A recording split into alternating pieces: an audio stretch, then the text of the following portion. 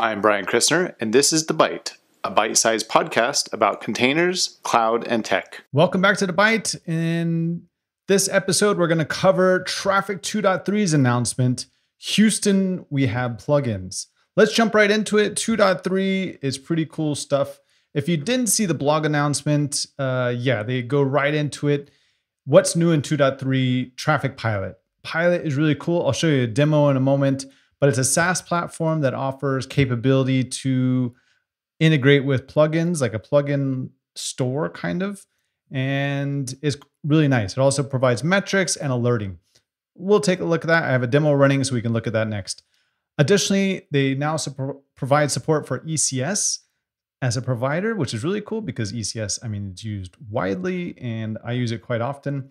So it's really nice to see Traefik is now integrating it, and we can use Traefik as an option with ECS. And finally, Kubernetes Ingress class. I'm going to do a whole section, another video just on this because it's a large topic. And a lot of people keep asking me about Kubernetes and Ingress with Traefik. So I'm going to cover that separately because it's a topic on its own. So let's do that. Let's quickly jump into what's new in 2.3. Here is the new dashboard. Looks brilliant if you haven't seen it. I do have a service running with a bunch of middlewares, but what's really interesting is Pilot. And up here, if you click on your name, and if you don't see that right away, it'll ask you, join, register a new Traefik instance to Pilot. And I already registered my instance, and you can see here it's called Traefik Demo. There's one proxy attached. If I click into here, you can see exactly what proxy it is. It's really quite handy. I can jump into the metrics of this. So I can see how many requests per second, total requests 10,000, request duration 5.6 milliseconds. So there is quite some things happening in the back end of Traefik.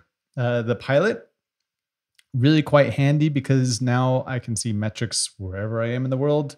And additionally, it offers the plugin store. And I like to call it the plugin store. Everyone just calls it the Pilot plugins, but it is essentially like a marketplace for plugins because you can create your own plugin and provide it into this the Pilot, and then you can actually install it into Traefik yourself. So you can see there's some demo plugins already available, Simple Cache, and these plugins allow you to utilize them within Traefik as a middleware. Quite handy because it's one of the most requested features within Traefik for a very long time. And now that Go supports plugins, it was an easy path forward.